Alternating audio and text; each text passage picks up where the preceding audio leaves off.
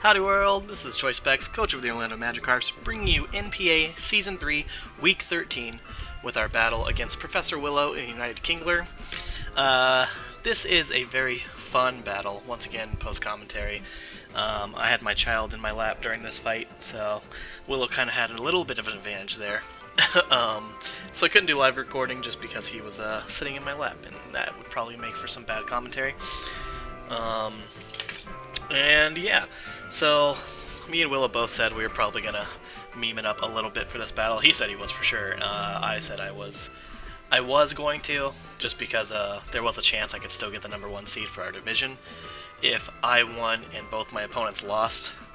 So I brought a normal Snorlax, but everything else is a little weird, and things did not go as planned. But we can jump right into this battle, because this was a couple of days ago now, and so some of this I'm probably not going to remember. So let's just go in here and see what happens.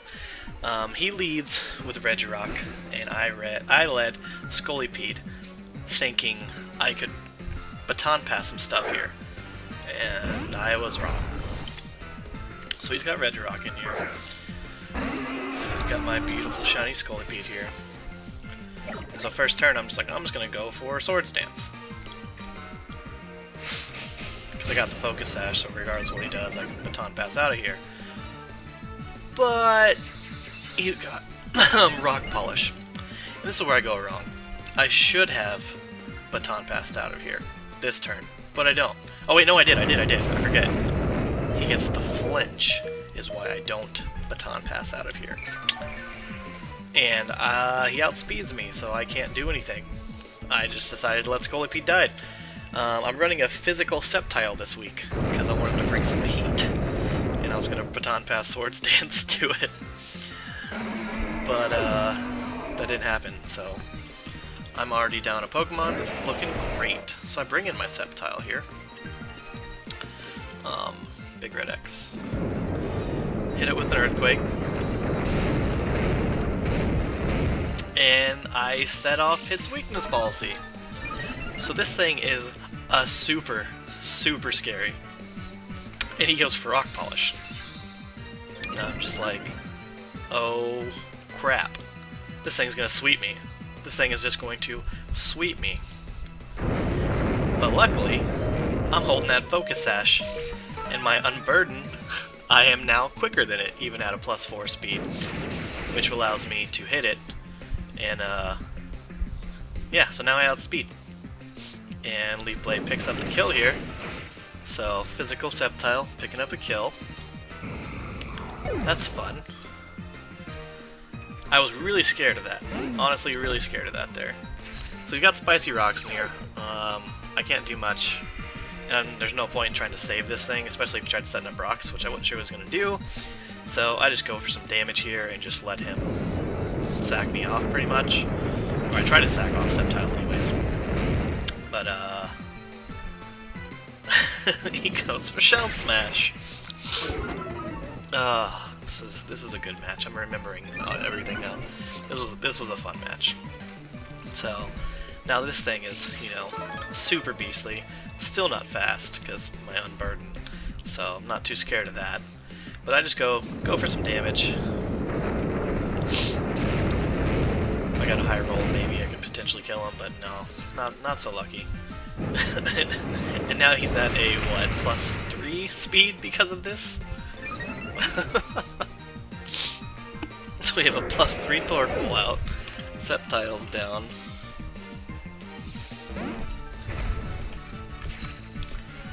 Okay, so I brought out effing Owns, and he just goes for an Explosion. If I would have Belly Drum here, that would have been good, but I did no such thing. So Torkoal goes down to himself, and I'm back at full health here, pretty much. So he sends in George Bush, this Tangela here, and this thing was a pain. It was a pain in my butt. Getting that boost here. I'm just going for my berry back. And this is where fun happens. I mentioned my son was in my lap. he smacks my 3DS here while I'm trying to think, what should I do? And I'm doing damage calculations. I'm like, I should just go ahead and click Facade. But my son's like, oh wait, never mind. Okay, spoiler alert. I go belly drum. My bad. I forgot I hadn't set up yet. Okay, this turn now. I'm sitting here doing calcs. I'm like, Facade's not gonna do all that much, but it'll still hurt it. And my son's like, no, Dad, you should totally go for Earthquake. Earthquake will do the most damage. So I'm like, sure. Let's Earthquake it. As he presses Earthquake. So that does nothing. And even if I had clicked Facade, I still don't think it would have killed, or definitely wouldn't have killed. But I don't think I would have two-shot him just because the Giga Drain would have healed him up enough. Yeah, definitely would have two-shot. So Snorlax does nothing here. He goes for Ancient Power, trying to get the boosts. So I'm like, you know what? I'm gonna bring in my Mandibuzz, which was another Pokemon I was gonna try to baton pass into.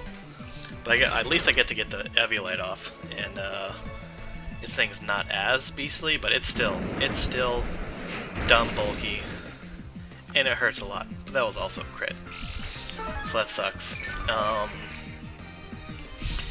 So I'm thinking, I don't know what I can do to this really. I'm trying to do the calcs and also balancing a child in my lap, so I'm just go for the roost, heal up, hope that Ancient Power he doesn't get the boost, and B, another crit. So I see this one doesn't do nearly as much damage, so I'm packing Brave Bird because I was gonna do a really stupid set and pass Iron Defense and Swords Dance from my Poison Point Scolipede into Mandibuzz, so I could just Brave Bird everything to death and knock off. And I was like, that does some good damage. I can totally pick this thing off. But Synthesis, never mind. I'm thankful the sun wasn't up, but I'm like, I don't do 50% with a Brave Bird. I do 40% with a Brave Bird because Mandibuzz isn't a great attacker. I heal up. I'm trying to decide if I want to Stall War him, because he also can't 50% me without crits, unless he keeps getting the boost from Ancient Power. So I was debating if I should try and Stall War or not, and I was like, I think I'm just gonna sack it off and just Brave Bird. Maybe I get him low enough that I can pick him off with Pyroar. And like I said, yeah, it does about 40%. So I'm just like, please just stay in. Oh, that did a wipe. Yeah. There's a good chunk there. So yeah, I decided I'm not going to try to stall him. I'm just going to Brave Bird, and hopefully he doesn't go for Synthesis, so I can then die and bring in Pyroar and clean up here a little bit. But he goes for Synthesis. So I'm thinking, hopefully next turn he doesn't do Synthesis and just kills me off, because I'm not trying to Stall War here. It was just a meme battle, and I was pretty terrified of that first Regirock, but George Bush was way more of a pain. It takes out two of my Pokemon. Two bulky Pokemon. And he does finally go for the kill here. And Mandibuzz goes down. So now it's 4-on-2, but I got my MVP Pyroar here. Obviously I outspeed, so I can just click Flamethrower. If he swaps out, whatevs. But he stays in, so Flamethrower picks up a kill, and that is just fantastic. Pyroar gets another kill. So this is where everything goes right. He brings in Thug's Bunny, assuming I'm going to swap out here. He assumes I'm going to swap out. I found out afterwards he did bring the wrong one anyways, but he assumes I'm going to swap, so he goes for Ice Punch, thinking I'm going to go in Dragonite. But no. I am running Grassinium Z Pyroar, and I'm going to hit this thing with a super powerful Bloom Doom. Which, thankfully, it was not sashed. So Pyroar picks up another kill here. And it's beautiful. Pyroar is now at 9 kills, 0 deaths. Pyroar is my unintentional MVP. So he brings in Gothitelle here, not a phase, and I say it can't do so much to me, so I just go for Hyper Voice, and it does a pretty good chunk of damage. But he starts setting up Calm Minds. And I'm thinking this isn't great. But even at a +1, I was like, this thing shouldn't be able to kill me.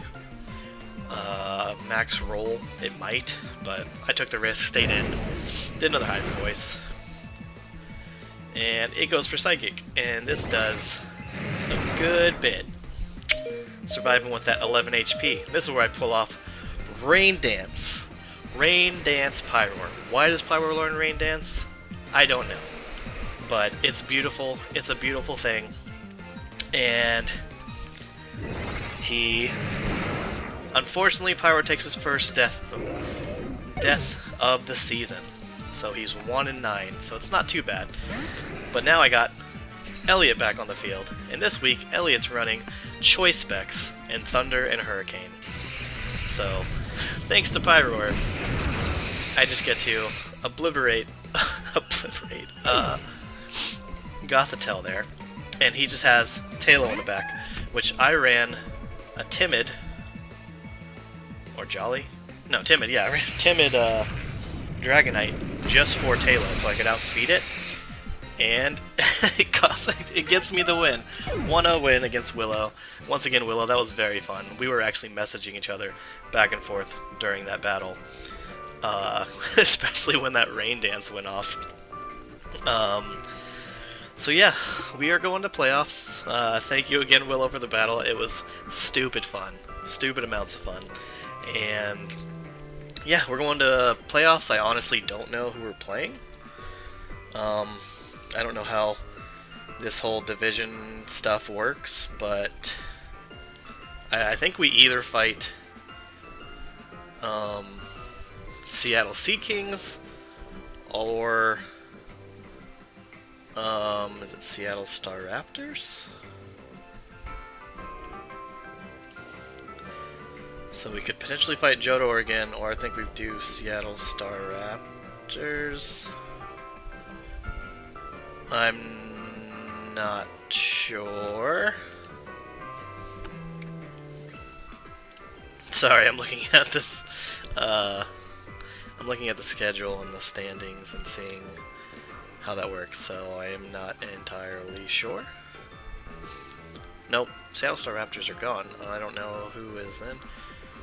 Who is the seed over there? It could potentially be Elliot. So I think we're fighting either Seattle Sea Kings or Rochester Rhydons or Chicago Cub Chews. One of those teams we're fighting, I think. Either way, I've been having a blast in this season. I think we're at that's six weeks in a row we've won, and that's pretty awesome. I don't think anyone saw that coming. And I think that's, yeah, we got 8 wins, 4 losses, so we're doing pretty good this season. Hopefully we can take home a championship title. That would be amazing, but, you know, we'll prep this one game at a time. So we'll see you next week with whoever we fight. Thanks for watching, guys.